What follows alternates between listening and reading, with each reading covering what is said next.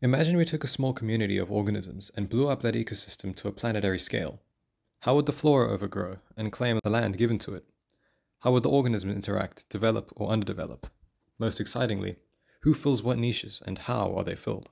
I decided to use a pond's ecosystem. None in particular, just the general idea of a pond that I had. I wanted to keep it somewhat simple, so it isn't overcomplicated or repetitive of the niches that we already have. So the same as any other seed world, it's a planet with all the necessary qualities to sustain life, it's perfectly balanced, huzzah, hooray, woohoo. On this planet, there are a few species, all of which I imagine are your most common pond goers. This includes in the ponds and around. So ducks, fish, frogs, turtles, rabbits for spice, herons, diving beetles, dragonflies, flies, and pond skaters. As for the flora of this world, there are lily pads, algae, mosses, lichens, and an abundance of flowers, bulrushes, and I've even added some mangrove trees, but none too many. Think nipa palm and red mangrove. Obviously there are some grasses, and maybe one or two little trees, but the focus of this world is the pond ecosystem, not the grasslands. The pond seas are broken up into three types in terms of size. The small ponds we'll call beta ponds, the larger ones we'll call alpha ponds, and the gigantic ones we'll call gigaponds. There are numerous beta and alpha ponds, but there are only two gigaponds. They are named Aloe and Fisky, for no discernible reason, other than that they are discernible. There are a few biomes, all of which are derived from the swamp areas. I will dedicate videos to these biomes and their life in the future. Scattered vaguely are the general biomes. You know when in a movie there's background information about the world or a character, but it's not impactful in the grand scheme, yet it's still included anyway to make the world feel more lived in? That's what these biomes are. They exist, establish logic, but don't have major impacts on the goings-on of this world, yet their existence is still important. Let's start with a brief overview of the general biomes. The meadows are the largest biome. There are beautifully biodiverse areas of greenery and wetland, and some primitive forest exist here and there. They are largely flat land with ponds, and some bodies of water being the main interruption of terrain. The hills are the meadows if their altitude levels change drastically. Still, the inclines of the hills are gradual and gentle. The drylands are vast regions of savanna-like fronds and grasses, and fewer bodies of water. Open, and with little foliage to take shelter, organisms that live here must quickly adapt to hiding in plain sight. Obviously, wetlands form around prevailing bodies of water. These wetlands boast high biodiversity and form the highly varied category of what I'll call pond marshes, but ponds for short. These wetland derivatives cultivate slow, foraging lifestyles, but every now and again, a burst of action is needed. And yet, all three of these biomes are kinder than the colder ones. In the Arctic regions of the planet, life freezes over. These points have irregular fluctuations in altitude, and to differentiate them from another similar environment, they'll be specified as the mountains. The other colder biome are the barrens, which are the intermediate area from the mountains to the rest of the world. They're basically just tundras, but with more water. In the water, near the shore, there are the shallows. It's just sand and water and little spits of rock. Bits of plants sit here and there, but nothing to write home about. Still, many fish and invertebrates gather here. This area finds a lot of overcrowding, both in and out of the water. If the pond goes deeper, like that of the alpha ponds, a second region called the outcrops form. These are like the kelp forests in our oceans, but here it's diversified lily pads and freshwater plants. In the gigaponds, you find the final region, the open. Even lower than that is the abyss, in which deep-sea life may evolve. Those are the biomes. Alright. The first stage of this world's development is simply called the Age of Blossoming. I'll go over how each organism evolves roughly, and then in the next video I'll give the spotlight to specific ones. The rabbits are first to spread throughout the lands, dominating the meadows, the hills, and even some parts of the barrens, although they've yet to wander further into the cold. As they adjust to the world, their population steadies itself out. Over time, I imagine there are a few subspecies of rabbits that contend for survival. But this is the overarching species of rabbit. Gree rabbits. The gree rabbits, like earth rabbits, are obligate herbivores. And it is they who will become the planet's most prolific herbivore species. The herons are the first and only megafaunal obligate carnivore on the planet. Herons are actually known to snipe small animals like ducklings and rats.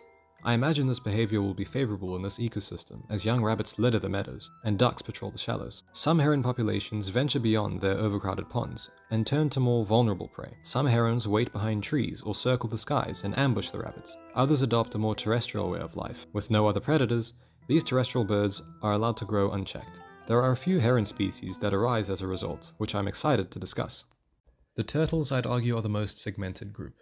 Many remain in the shallows, but with such undiscovered waters, many explore deeper, encouraging traits that breed for stronger swimmers, thereby adopting a truer, more turtlier form.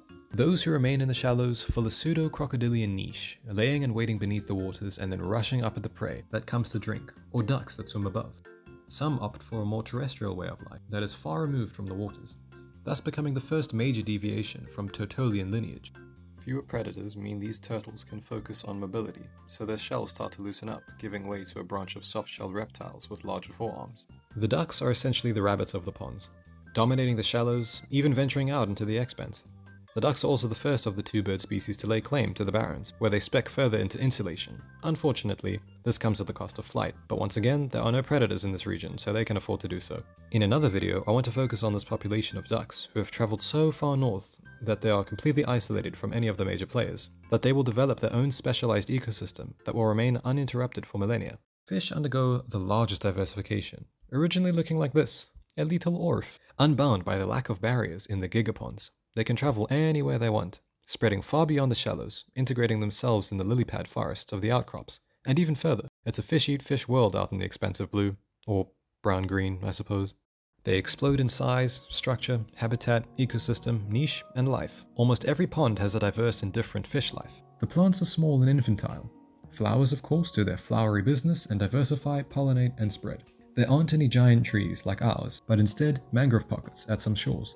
The other trees are small but race to optimize on sunlight, eventually growing into bizarre forms, similar to, but still unlike our trees. They wind around one another, weaving up and down. No, this isn't just so I could make an inverted pun. I'm imagining the wind and weak soil aid in contorting the otherwise malleable tree trunks. Leaves race to cover surface area and give rise to wing trees, named so for their gigantic leaves that look as though they flap in the wind, but in the stillness they take in the rays of the ever-thinning sunlight. Lily pads evolve into undersea forests and with the help of algae form vegetative, coral-like forests. Bulrushes cover more and more wetlands, which serve as important filters for water quality. This massive filtration system of plants forms part of the most important factors for the planet's notable green look. Following suit, much of the insects have also diversified.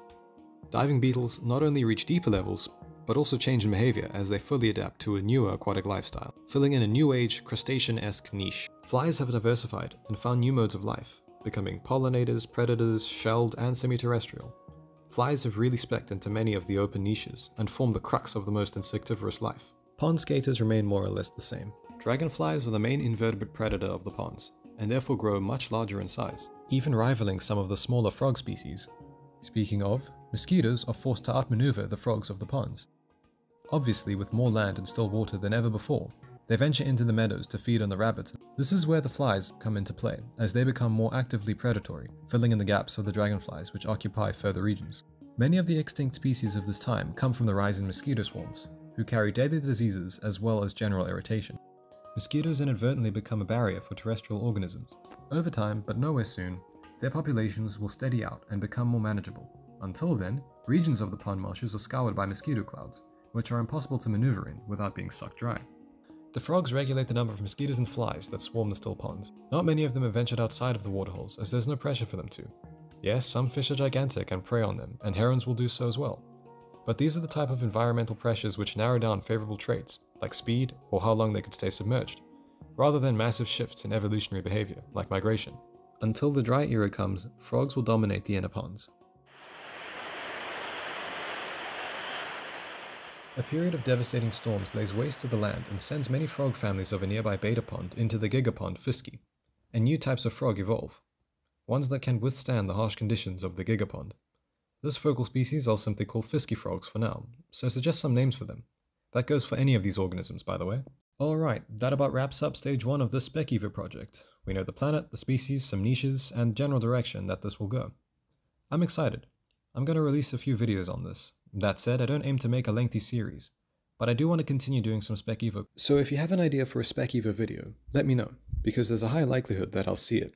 Those videos will be shorter though, because even though I've introduced myself as a speculative biology channel, I initially aimed to do more variegated things. So expect more of this, but also some of my really out of left field ideas. Also, I've yet to come up with a name for this world, so if you have any suggestions, let me know.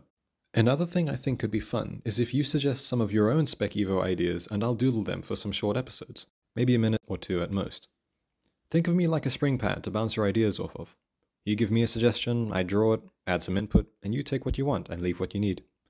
Until next time, good evening, and good night.